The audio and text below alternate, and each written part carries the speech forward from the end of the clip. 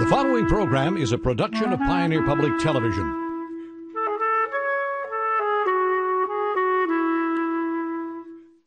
Your Legislators is made possible in part by the generous financial support of Southern Minnesota Beet Sugar Cooperative, a highly sustainable, shareholder-driven cooperative that safely produces, processes, and markets sugar while being environmental stewards to ensure future opportunities for its shareholders, employees, and surrounding communities. Additional support by MAPE members, making Minnesota clean waters, safe communities, quality education, and veterans care happen. We work hard for Minnesotans. And by Ask Me Council 5, a union of 43,000 members who advocate for excellence in public services, dignity in the workplace, and opportunity and prosperity for all working families.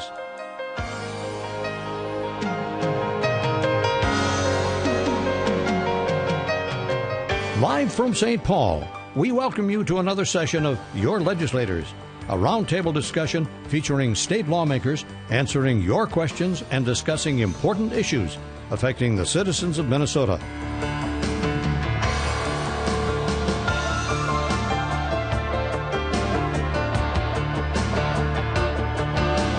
Join the conversation online on Twitter and Facebook.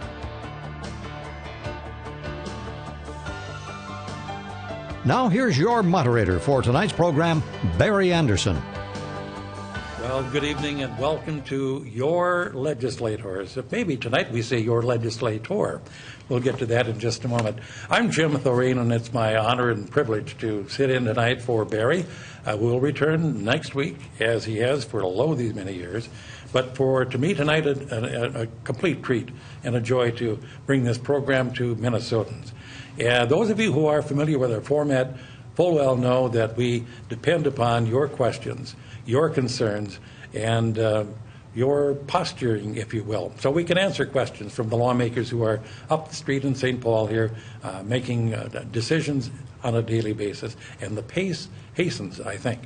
Well, tonight we will be having some people join us in process during the course of the show, but we do have present with us one of our Republican state senators. She is Senator Mary Kiffmeyer. Senator, good evening. Good to be with you, Jim. Well, it's a delight to have you here, and as I say, others will join us, I'm sure. But nonetheless, you and I will have a great conversation for an hour. Well, we will, if they don't. I do miss Barry, but it's just been a pleasure to talk with.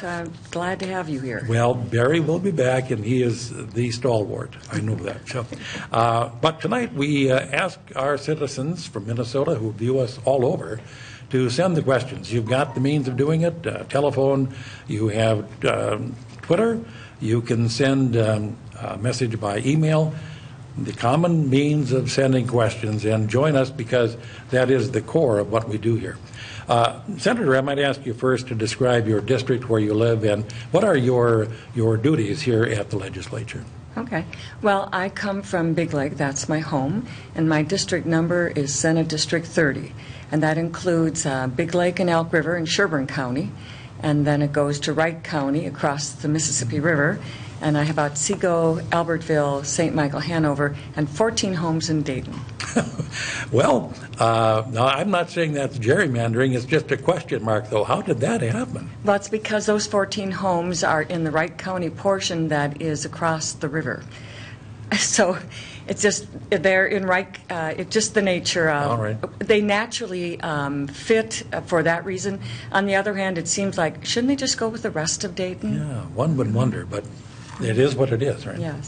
Well, again, to our audience, thank you for joining us. And again, your questions are always welcomed. But this evening, if we could, Senator, since in your past you have served as Minnesota's Secretary of State, and your committees this year are what? Well, I chair the committee, State Government Policy and Finance and Elections. And then I'm also on Health and Human Services, 2 different committees. And I'm also on Transportation Policy and Finance. I serve on the Ethics Committee. I chair the Legislative Audit Commission. And so those are the particular areas that I work on this session. Well, even before we get toward the end of the session, when we know it gets really busy, you're already working from 6 a.m. till 11 p.m. That is what the job is. That's what we ran for, and glad to be there and do it. Well, thank you so much again. Well, let's start, if we may, with something dealing with elections. We do have a question via Twitter. It comes to us from Jack, and he's asking about, as a matter of fact, he's from Champlin. He's asking about House File 748, Senate File 677. As it's summarized here, it would relate to elections and authorizing individuals under the age of 18 to vote at a primary. So, you're an election specialist. Your view. Well, I know a little bit about elections, but it's a big field, much bigger than we all know. This one is pretty straightforward. The Minnesota Constitution says you have to be 18 years old to vote in any election. And so that's probably the biggest thing. We got this little sticky thing like the Minnesota Constitution that says you have to be 18 years old to vote. So would it be the intent of this bill then to go to a different lower age, and that would have to be a constitutional amendment? Well, if you wanted, yes, you couldn't, the law, the Constitution clearly says 18, so to put into place a statute like that is obviously contrary to the Constitution, sure, wouldn't be a good thing to do. And yes, the first thing to do would be, if you wanted to do that, is to change the Constitution. Constitutional amendment placed before the voters of the state. Yes. And then if it passes, somebody lower than 18. Then you would still, then that would be the one avenue, yes. All right. Speaking of elections, and you're on that very important committee, what has bubbled up thus far as the key pieces of legislation dealing with elections processes? Well, it's been interesting this year in regards to elections. Probably something I think the folks out there might like to know about. One of the bills that we heard on Tuesday afternoon and will be included in the omnibus election bill is having uniform election days and uniform polling places. That means you would have a 4 dates, different dates a year. One of them would be the general election in November. The other one would be on the usual state primary date. Another one maybe in May, and another one could be end of February. But all elections in the state of Minnesota then would occur on one of those 4 days depending upon the need. Whether you're a school district, a city election, township, they have their own special date, but they would have that. But in addition to that, those other 4 dates. And so the big thing also is to establish the polling place locations. So once those are set, they stay the same throughout the year, unless there's an emergency, or say it's had a water problem or an electrical problem, and that polling place isn't available. Well, then they should be able to change that location for that kind of cause reason. But otherwise, people would ahead of time. I mean, if there's anything you get a lot of phone calls about in elections, and we had a city elections manager testify, and he said by far and above, people get angry when polling places change. They go here and then they go there. So establishing a uniform election dates ahead of time, you know those dates, and that's enough. And then you have the same polling place for each of those 4, other than an emergency or a very special circumstance. That will actually increase voter turnout. Instead of trying to find your polling place, where do I go, which day is it on? Now you can put an ad in your local paper in December and say for next year, these are the 4 dates, right, these are the locations. And that is what helps to increase voter participation when they have that kind of consistency. And that would be the first time in Minnesota. And so far, it's actually going quite well. We're getting quite a bit of support for doing so. We're working with the townships, with the cities, League of Minnesota Cities, with the county organization, with the Secretary of State's office, getting all of their input to make sure administratively it works with all the various things we've got going. Well, having spent some time in local government, I'm fully aware that there are some really strange election occurrences. Townships annually meet in March now, fairly early in March, I think the second Tuesday in March. And they have their election, and they have their budget setting for the following year. Then you have cities that typically vote perhaps on either primary day or in November. School boards can be elected at different times. So I can see where, from a citizen standpoint, some uniformity would be appreciated. Absolutely. And not only that, I mean, when I have a packet of information that you flip through it and you see the multitudes, Wednesdays, Thursdays, hours change and all of that. Standardizing the hours, the polling places, and the dates, I think, agreed. I think Minnesotans would find that very welcome. Now, again, from a local government perspective, sometimes polling places have to change. Absolutely. Because of circumstances beyond the local governing body's control. Right, and we're working out that language in this bill so that it works administratively. And with input from the cities, from the counties, everybody like that, we're taking all their input, making sure it works so that they have that flexibility, which is very important. Mm-hmm. Mm-hmm. So in your committee that you're chairing, what other issues have come to the fore, and where do you see them going once we get some numbers next week on our budget? That's another right. whole topic. Yes. So I have a finance committee, state government finance committee. So I actually have the Department of Revenue, the Department of Administration. I have the MINIT, the Central IT Department of the state of Minnesota, Minnesota Historical Society. We also have Minnesota Management and Budget, as well as numerous other, all the councils, minority councils, many legislative, the Legislative Coordinating Commission, a variety of those. And so each one of those are presenting their budget. We review that information, but everybody's waiting. The forecast comes next Tuesday, Yep.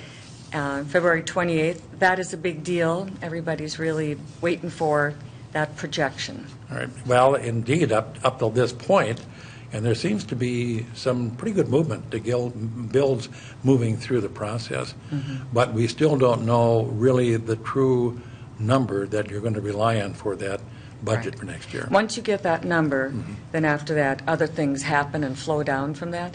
But I would say we did a wonderful job right away in the beginning of session. In the matter of the first few weeks, we passed out Senate File 1, which had to do with some very important premium relief for the individual market health care premium relief, who were hit very, very difficult.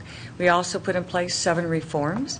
So we advanced Minnesota's health care by including premium relief and those 7 reforms, allowing for-profit companies to sell insurance in Minnesota.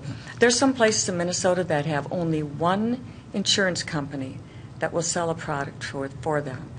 No competition, prices are skyrocketing. You bring in some competition, you help lower prices. Now we have a bill that we're also coming out with, an additional one, and that is for the high-risk pool that Minnesota used to have. They had that. When Obamacare came in, that was thrown out, could no longer have that. And that has triggered a cascade of really serious consequences that have really been painful for Minnesotans in the insurance area. Really sad to see some of the people who have put in foreclosure, bankruptcy, actually saying, I just can't afford it, so now they have no insurance, when the whole thing was to help them get insurance. Right. It actually worked the opposite, as the governor said, it had become unaffordable. Senator, I know that there are the Democratic approaches, the Republican approaches, but from your side of the aisle, to what degree is Minnesota's answers for our problems linked to the federal health plan? Well, Minnesota had a very, very good system. We had the Minnesota Comprehensive Health Care Association that took care of the high-risk pool, subsidized by the people of Minnesota, structured very well, worked very well. Looks like the feds are going to go that route as well as one of their reform, to repeal and replace one of their reforms, modeling after Minnesota. So I think that there are, when Obamacare came in, Minnesota, all these things that we had in place were just dramatically either made unable to be functioning. The other thing is the whole MNsure, hundreds of millions of dollars spent on software that is really not working. Lots of money. There are issues with that. There are just numerous ones that it's really sad to see. Minnesota was very proactive, very diligent, very compassionate, did a lot of good things. And then with one stroke from Washington, wiped all of that out and just put us in a very serious position. But, you know, we'll work together. So Senate File 1 did a lot of good things. We're going to continue to do some more. In addition, we did federal tax conformity. We did that. It was $21 million of relief for Minnesotans. But the big thing is we got it done before tax season started. So all the accountants who have emailed and said, thank you for getting it done. while we are doing the income tax of Minnesotans, so it's built into the software and different programs that they use. That's really a good thing. So that was a great start. We passed the Rural Financing Authority, a loan program for rural Minnesota in particular that enables them to get low-cost loans, and it's a revolving fund. They pay them back, has a 1% default rate. So it's a very solid program. This is directed at small businesses or co-ops? Farmers. Farmers in Okay. particular. And the young farmers these days, because of the estate taxes, which are so high, many times when they inherit a farm, they have to sell a piece of the farm in order to afford to keep the rest of the farm. That makes it very hard to have the size that they need to make farming work for them to be successful. With these loans, it helps especially young farmers get a start in the business, not have to sell a piece of the farm, and able to make a go of it in a small farm. For many farmers today, perhaps most, 240 acres just won't do it unless you are a niche farmer. And there are those who do it very well. Just a reminder to our audience that you are joining us tonight, as many of you do on Thursday nights, for Your Legislators. Tonight we are speaking with our legislator of the moment, Senator Mary Kiffmeyer from Big Lake. I'm certainly hoping. I so miss my colleagues being here. There's such a wonderful dynamic when you have Democrats and Republicans, and we all Yes, we come like that. and it give just and take. feels like we're missing. Well, I hope maybe some we of are. you So, can come. No, I'll still be the moderator. Okay. We'll have to wait for the others to join us. Okay. But we do have, we understand the House ran into a late session, and we're hopeful that they'll join us shortly and be with us for the balance of the program. And again, a reminder to our viewers, join us with your questions via Twitter, via the telephone, get online, and send your questions to us. We'll bring them along at this moment and for the foreseeable minutes to share them with Senator Mary Kiffmeyer. One of the questions that did come in, and this goes over to perhaps somebody who would be on the other side of the aisle, I'm going to presume, but the question comes from Todd County, I believe. Why can't the legislature come to an agreement to have a single-payer health insurance plan? And then he goes on to cite certain what he believes to be or she believes to be shortcomings in our system today. But that's a great big global picture, single-payer versus what we do now. I don't detect a lot of sentiment in the majority party in Minnesota House and Senate to move that way. Absolutely not.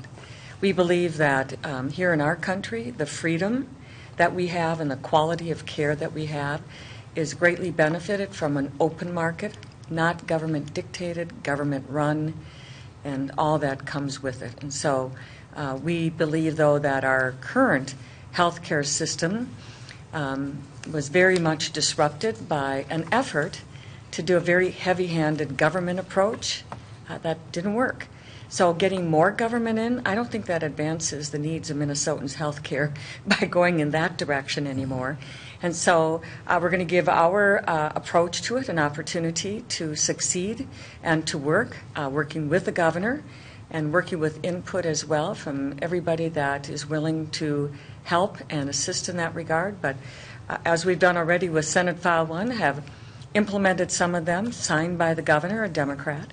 So I think we're making progress in that regard. There is some part of bipartisanship as we go through this session thus far. Way more than you know, because sometimes the bipartisanship effort we do doesn't make the news. The disagreements do. Oh, yeah, headlines, as a matter of fact, right? Move on to another topic here, because one of our viewers sends in the question about the care of mental health patients and mental health needs in the state of Minnesota. The note here is that quite a few of our jails serve as sort of a de facto mental health institution, and you can talk to any sheriff in Minnesota, they'd probably agree. So given that dire straits of mental health care provision, what do we turn to? What are the answers we can seek? There are many solutions to this more singular problem, but they're absolutely right that many people, and this is one of the pieces of it, that they are unable to get their medication refilled. they can't get in to see the doctor timely, or a nurse, or a physician assistant, or a nurse practitioner, because there's kind of a logjam in the current situation. And so being able to get their medications renewed timely is a big part of it, because when they go off their medications, it triggers a psychotic reaction maybe, or an issue, or a lack of control. And oftentimes, sometimes that may be when the police are called. And so that's what gets them into that. There's another, so one of the pieces is to help make sure that we have appropriate and sufficient quantity of providers, so that nobody should be ending up in jail because of a lack of a renewal of a prescription that is much needed. That just should not happen. We need to make sure the right providers are amply there to take care of them. And I believe we have good Minnesota providers who would do that. We need to get that structure taken care of. And then when they do have a situation where they come in that contact with the police, one of the solutions, one of the bills that's making its way through, is where you would have, say you come into a situation with the police, often starts there, and they sense or they see that this is more, has a mental health, heavy mental health component with it, they would call upon a provider again, but not after they're in jail, but before, and they might divert them then, instead of into jail, take them to a treatment center, which is where they really need to be, not in a jail. This is a health issue, a mental health issue. Now, if they've committed a crime with a violence, they've hurt someone, sometimes you've just got to have some control first before. So we'll leave that to the judgment of them. That's called kind of a dual track, kind of a dual situation like that. So instead of getting them in the jail, we take care of it ahead of time. Once they are in jail, having health care providers that can meet those needs as well and get them out of that jail. And so there are multiple things like that that I think can help the system. A number of years ago, Minnesota moved from the heavy state institutions, such as the one that formerly was at Fergus Falls or at Moose Lake, and huge institutions. And we moved to community provision of health care services. And there have been those at county levels, at least, that I've spoken to, who find that there just aren't enough beds, if you will, in certain sectors of the state. So it would seem to me, at least as one start, would be, do we have enough beds? Do we have enough caregivers to meet the need when they do, for example, get out of jail? I think that is appropriate as well. That is another piece of it. But I always like to go upstream. If it's a medication, get your refill and get it timely, and you don't have to go there, that's the first place to start, to make sure that you do that. And then downstream, if you can't take care of it there, then yes, having sufficient beds. And we have expanded already some of that, and there are other proposals as well to expand the availability of the beds. We've got great community providers who have a real heart of compassion to take care of them. Good. We've got a question by Twitter, and I'm going to tell who it's from. I think MinnesotaBeerActivist.com. I wonder what they're asking about. Actually, the question to your legislators: hope you get to Sunday Sales Minnesota tonight. Oh. Where are we in the pitch to bring Sunday sales of liquor beverages to Minnesota? Well, we did a press conference today, and that question came up of the Majority Leader, Paul Gazelka. Mm-hmm. And so his indication is that it will come to the Senate floor. It's already passed the House. That it will come to the Senate floor, and an educated guess, as it appears as though it has the votes. And so the expectation that this is probably the year, if nothing else, everybody's worn down by it coming up like a penny that just keeps. And so Sunday sales is like that. It's been very persistent, a lot of support for that. And so his opinion, and others that are in the legislature, is that it will probably pass the Senate as well. And this year, all you beer activists, all your efforts have paid off, and it looks like you're going to get Sunday sales. All right. So I don't know what the initial date would be, but perhaps July 1st wouldn't be unusual. That is the normal. So the first Sunday in July, whoopee, right?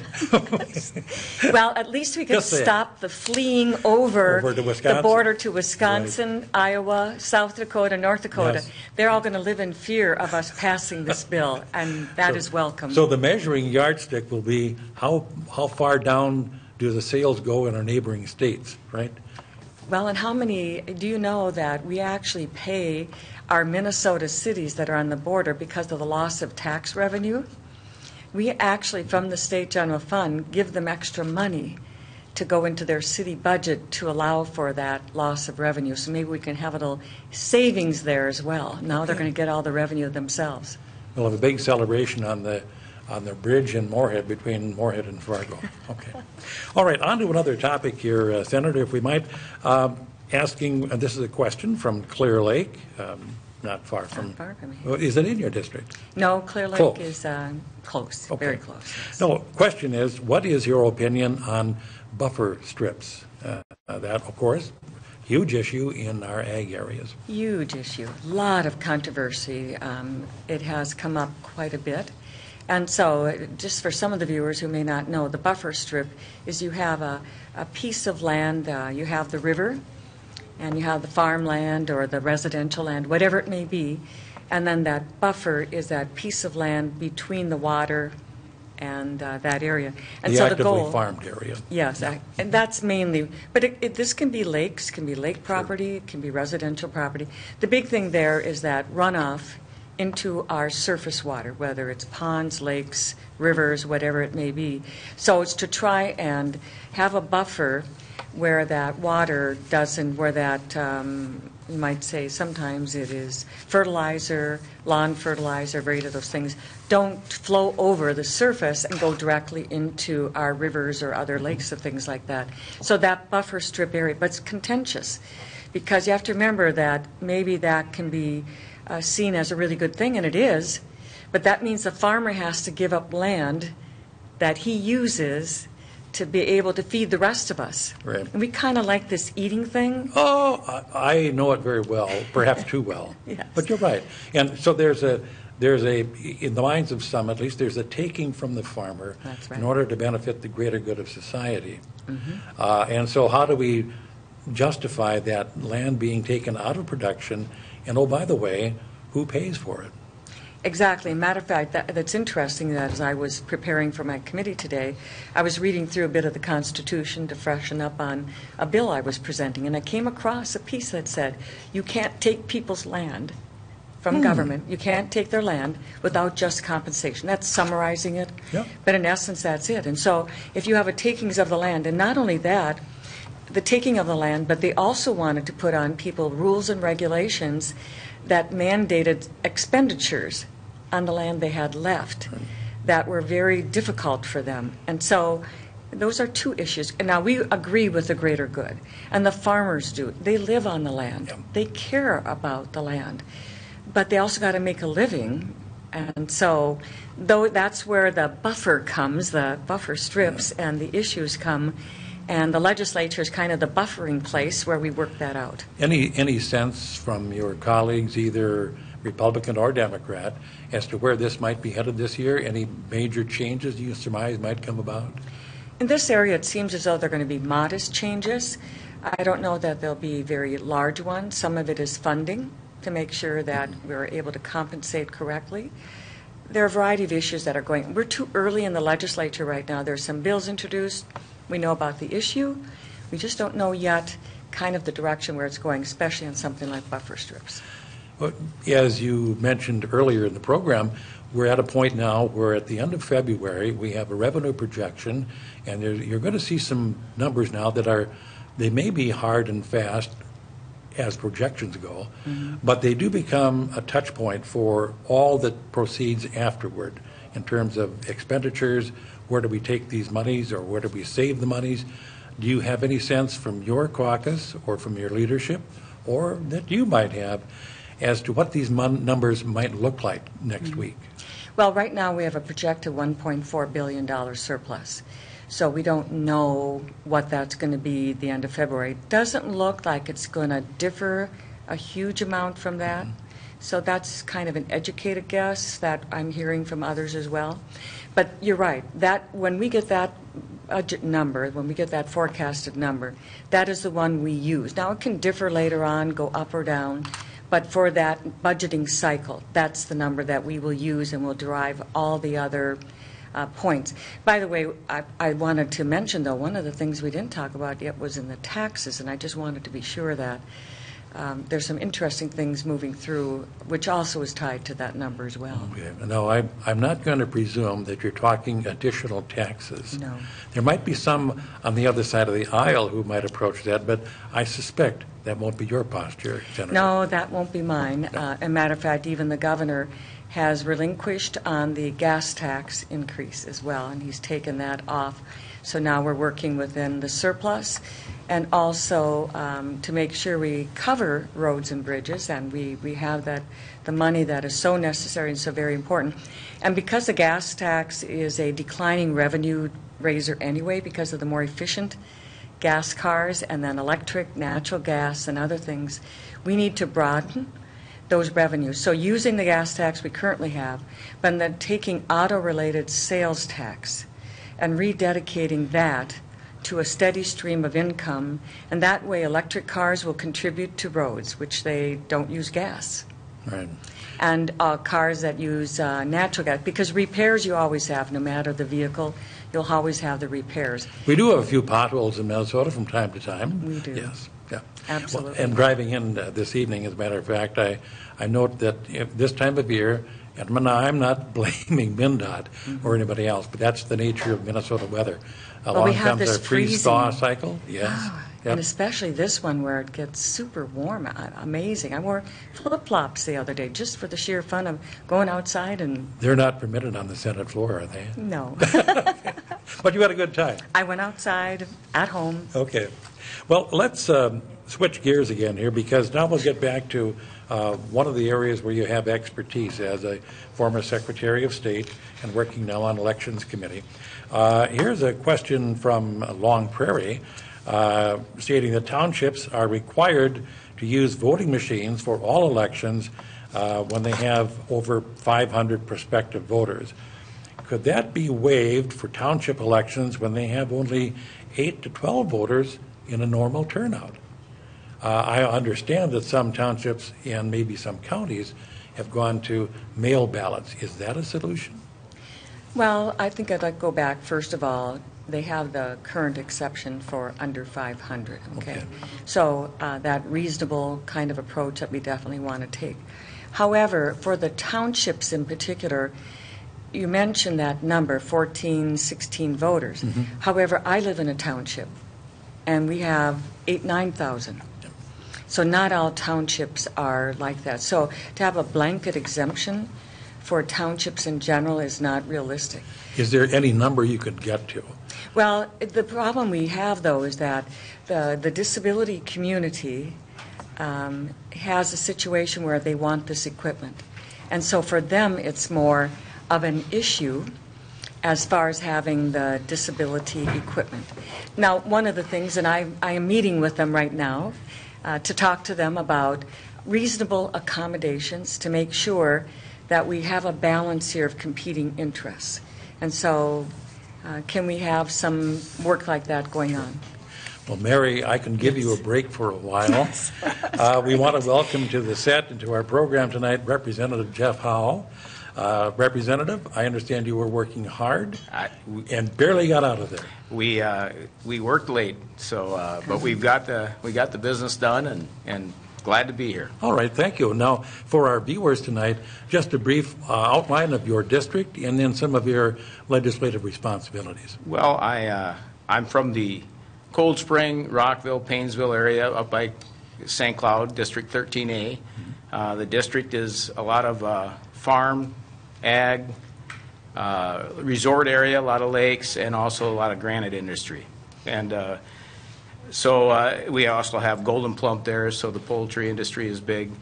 I serve on the Civil Law Committee, the Transportation Committee, and let's see, I'm trying to think of the other two here. You know, when you're in a rush, you kind of forget. You came out of full session, not committee session. So right? Let's see, public safety, and what's that fourth one? We'll look on the calendar and see if you have to be at work at 7 a.m. Well, there you go. So I'm trying to remember. Let's see, civil law, transportation, public safety. Holy smokes, Isn't that there's a amazing? fourth one. Think that of they can't- Monday, Tuesday, Wednesday. Okay. Well, Anyway, it doesn't make any difference. There's legislative work to do, and we know that. We've been talking with the senator about the announced numbers coming up on Tuesday about revenues and where we're at. She offered some perspective. We have new numbers coming out February 28th in terms of our revenues.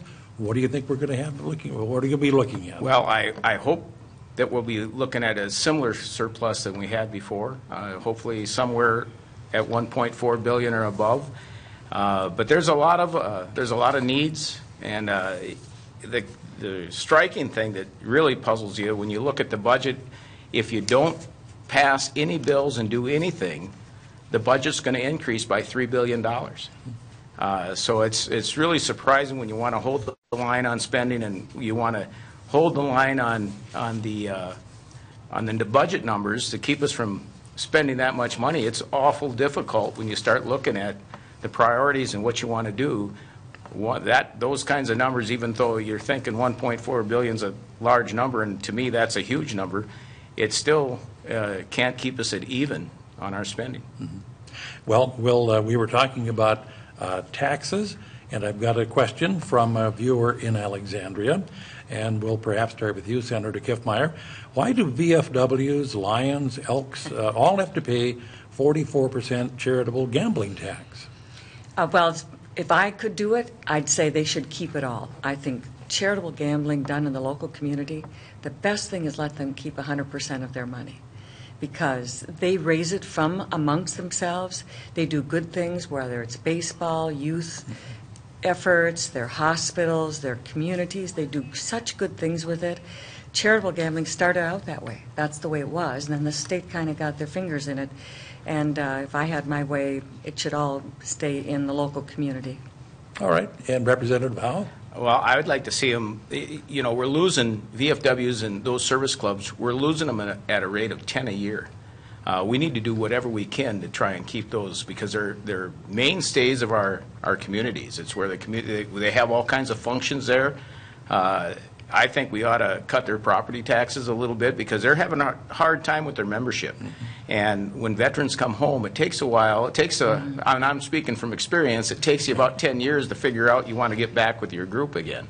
So we need to give them a little bit of relief in that respect. And I know there's a couple of bills working through on the tax committee to do that. So we'll see where they end up. It may also be something in the metro area, but I know for sure in outstate Minnesota, how many communities have a solid American Legion baseball team, a VFW team? They're playing baseball in the summertime. Great youth activities, and they're not inexpensive. And that's what keeps that youth out of getting in trouble, keeping them active. And so they do a lot of great things for our communities, and we need to make sure that we keep those establishments and those pillars of our community around. Yep. Another question that. Perhaps we'll start with you, Representative Howe. Question comes to us from Royalton, as a matter of fact. How will the recent state auditor's report impact the funding for home and community-based waivers to increase pay for caregivers working in that industry? And as well, you know that we have thousands of Minnesotans who are angels. Oh, that's the way I phrase it. But they're caregivers. So how can we help them? I think we need to find a way. We took care of the nursing home providers, workers before, and now I think we need to find a way to take care of those PCAs and those folks and give them a raise.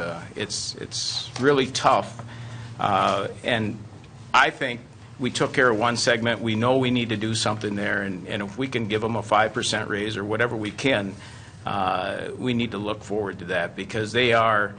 You are right. They are angels. They take care of all those folks and it's much cheaper to do that than it is to put them in the nursing homes and provide that long-term care. So this is an avenue that we need to do, because it saves money. And as well we know, in many of our smaller communities, that nursing home is a huge employer for that community. And the employer goes, so harmed is the community. Right? It's very important, because they are in rural Minnesota one of the mainstay employers out there. You're absolutely correct. We'll move on to another one. Any comment, Senator? No, I think Okay. Representative has done well. Very good. More on target. Question comes to us from the Rushford-Peterson area down in beautiful southeast Minnesota. The Rushford-Peterson School passed a bond issue, and the large majority of the revenue will be paid by farmers already in some financial trouble. So is there anybody in the legislature working on how we change who pays when you have a bond issue passed successfully? Well, I can address that issue. The proposal in the tax bill last year that was vetoed by the governor would have included significant property tax relief for farmers. It would have left them paying taxes like anybody else does on their home, their immediate surroundings in general, but they're disproportionately affected in a huge way just because they simply have land. And so that is not really the intention, that it's almost taxation without representation, because those big areas and hundreds of acres of land don't have a person there to vote in regards to that. So balancing this out by giving some property tax relief was in that bill, and I'm anticipating it will come forward again this year. I anticipate that, too. I think that's what's going to happen. You'll see that same proposal come through the tax bill again. Do you have some of the farm groups singing in harmony on that particular issue? Oh, yes. Oh, very much so. So I don't think there's any disagreement that there needs to be. In fact, I think they've got some agreement with the school boards and the folks, too. I think that was an agreement last year on that tax bill, and I think that'll be in the bill again. From a legislator's standpoint, whether Senate or House, when you come in with formally disparate or differing viewpoints from these different organizations and they've come to a common ground, I'm going to presume that makes your job a little easier. No, it makes it a lot easier. But you've got to find the money, too. You do, but that doesn't always happen, and that doesn't always happen overnight. Usually it takes a little while to get to that stage of the game, and that I think sometimes they look at that and say, well, we'd rather come to an agreement than let the legislature figure it out, because we're not always the experts on that. And when they can bring it together, that's much better than us doing it. Just an offhanded question we were talking about. In this case, the agricultural groups who have representation in the form of some lobbyists and people working on the Hill every day.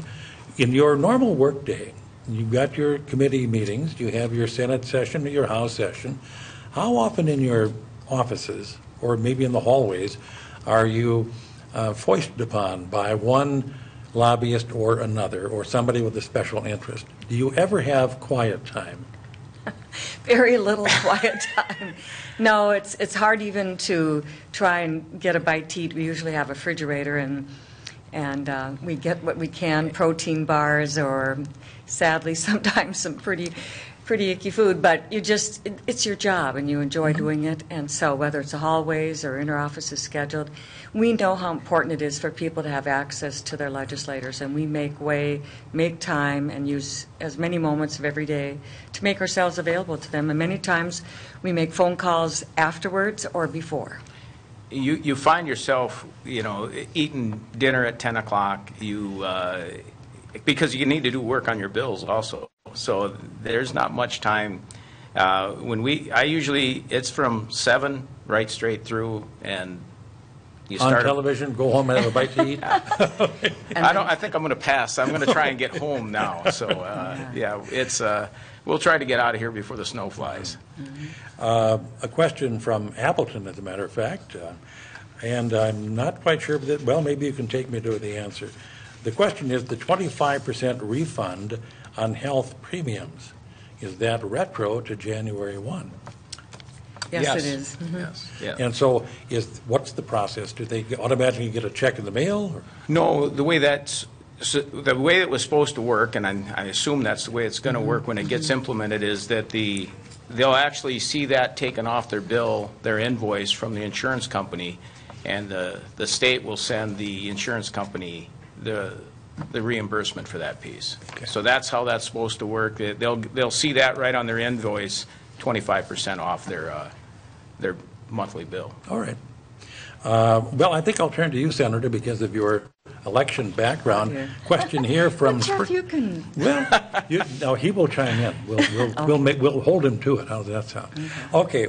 The question from Springfield, where is Real ID at in our legislative process? What's happening? Number one, what is a Real ID?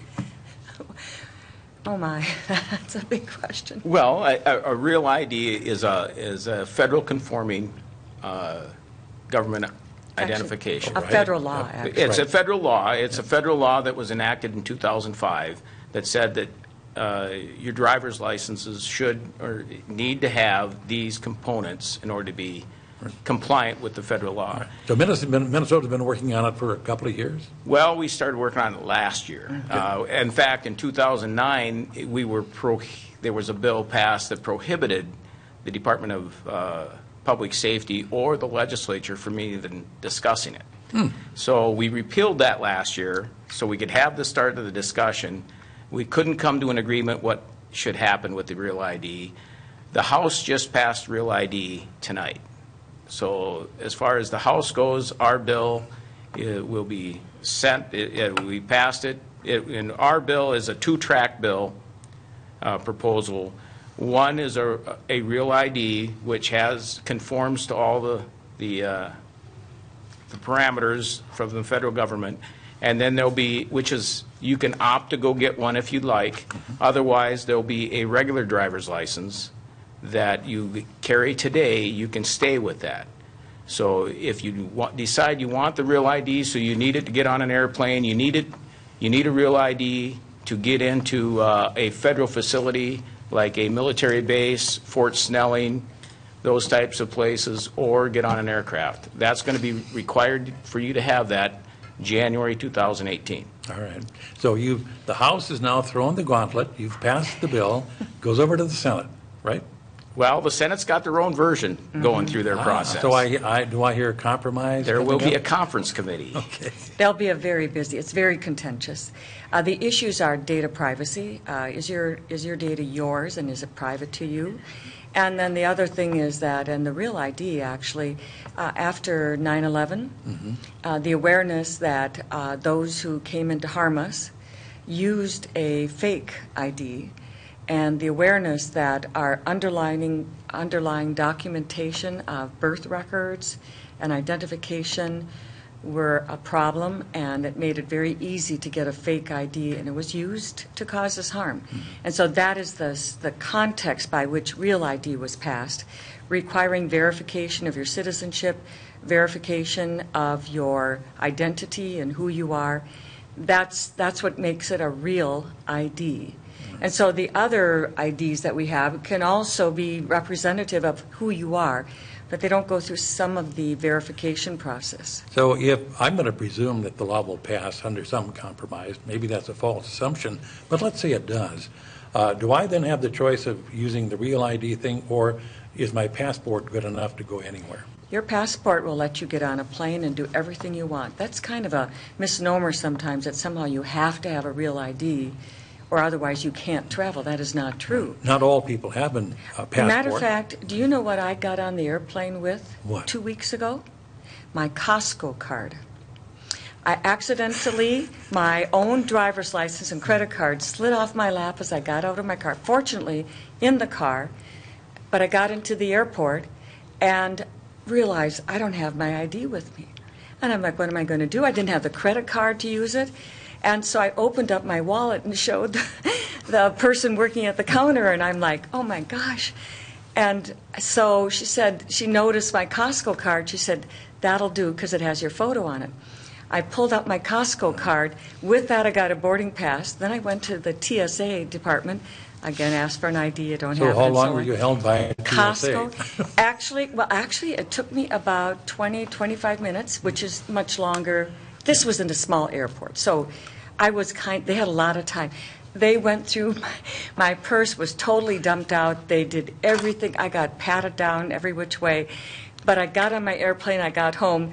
But the bigger problem is then I couldn't get out of the parking ramp because I didn't have my ID and my credit card. Senator Kiffmeyer, this is a TV episode.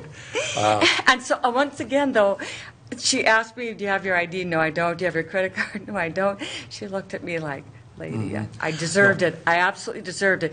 So I said, will my Costco card work? And it did. No, I know what happened. Somebody said, well, that's Senator Mary Kiffmeyer. She used to be Secretary of State. She's good. Make trouble for her. Oh, no. I think Minnesotans are very kind. I did get out of the parking ramp and paid my proper fee. So there are some options, though, if you didn't want to get a real ID. Then there's got the enhanced driver's license that you can pay extra and get, but there's only, I think there's a dozen places in the state that you can get an enhanced driver's license, or you can use your passport.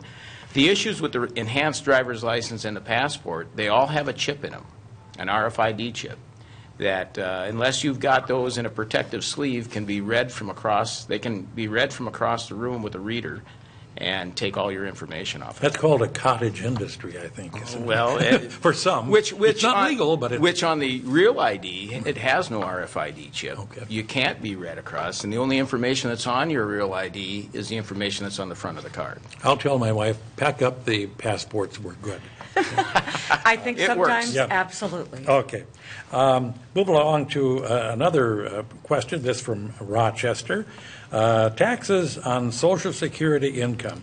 Are there any bills in the hopper to change our taxation there? Absolutely. It's a matter of how many bills. Okay. And I was chief author of one 2 years ago and received a hearing and favorable, but we didn't have a tax bill at all. So those are the issues. But I would say this year there's several both in the House and in the Senate. They're making their way through, have a very positive. It's a fairly pricey affair, so more than likely it would be phased in over a number of years to be able to allow it to fully come in. For our viewers that may not be real familiar with the process, and so they hear several bills are really doing the same thing in the end. But is it the art to it, or the difference of opinion, or the politics that leads to different versions? Well, there's some of them are the the process of what they want to, how they want to achieve it.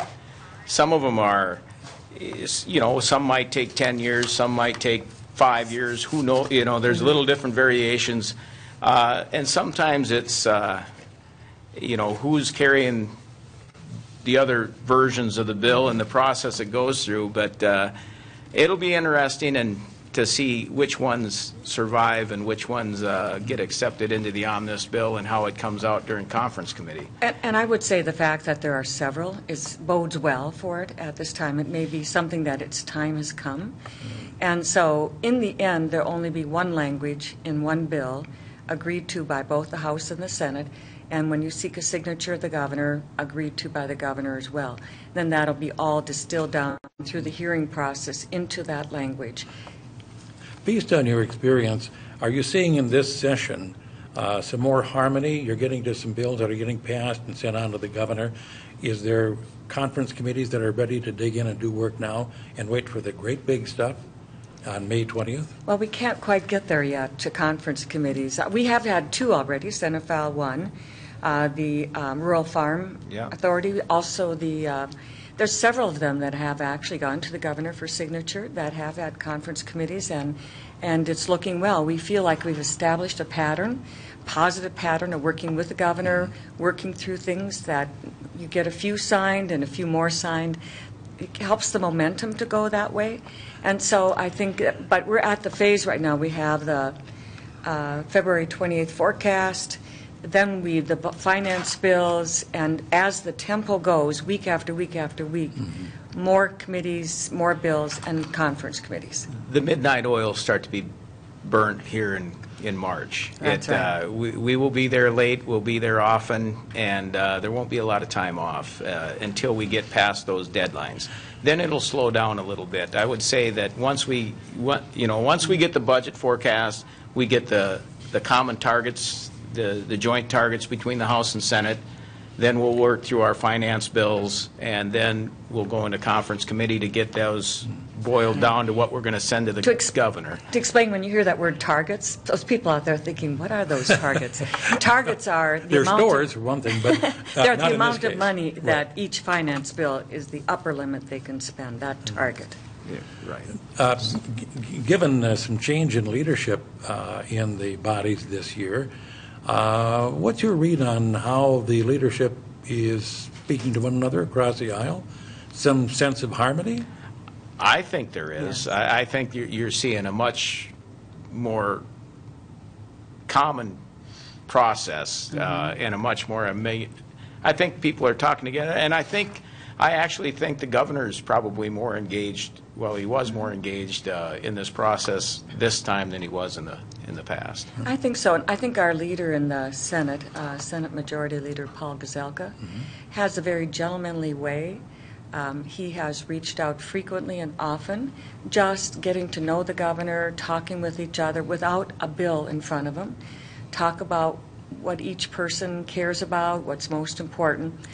Building relationships is very important in the legislature, and I think Speaker Dowd as well, us as committee, those of us as committee chairs as well, reaching out and working hard to build that relationship bodes well so far. I think you'll find, and that's a very true statement, Senator Kiffmeyer. This is all about relationships, and if you're slinging a lot of mud, you're not going to have a whole lot of relationships, and you're going to find the road a little tougher going. So it's that relationship building over time to make sure that even though you may disagree, at least you can work something in there to maybe find a common thread to move things along. We've got our minute left here, and what I'm going to do here is with Senator Kiffmeyer first, and then with Representative Howe. When the numbers come out on the 28th, are we going to see a lot of smiles or a couple of frowns?